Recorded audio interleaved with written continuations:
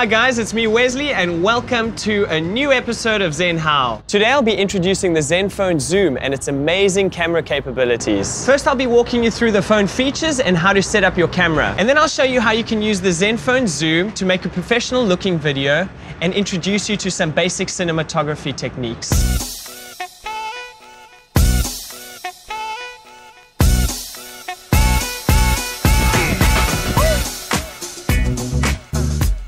Now I'm going to tell you a little bit about the design. As you can see, the Zenfone Zoom is not quite the same as some of the other phones featured on previous episodes. You have the leather rear, which helps for grip, and it has a 13 megapixel camera and a 10-element Hoya lens with 3x optical zoom. Press the camera icon to open the camera and check out the most amazing feature, the 3x optical zoom that can be controlled with the side swivel button and get you closer to subjects without any loss of picture quality. It also has a 12x digital zoom for extreme situations. The Zenfone Zoom has a bunch of shooting modes for almost any situation. But see all it has to offer, open up the manual shooting mode and access the options through the camera control panel icon.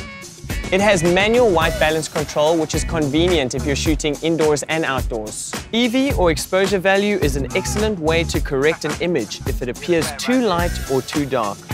ISO can be adjusted to make your camera more or less sensitive to light. And shutter speed control, which is a very attractive feature for more advanced photographers. By sliding my finger up and down, I can control focus to capture a detailed macro shot or distant object. In the advanced settings menu, you can easily control the saturation, contrast, sharpness, noise reduction, and other camera settings. All right, and that's how you set up your camera.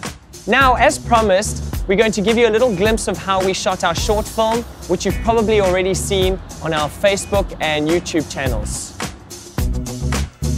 For our opening, we did an aerial shot. We attached our Zenfone Zoom to a drone and flew it overhead. Aside from the aerial shot, we also used some high angle and low angle shooting techniques in our video.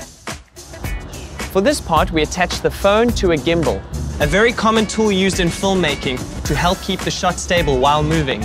Not to worry if you don't have a gimbal, the Zenfone Zoom comes with its own optical image stabilizer.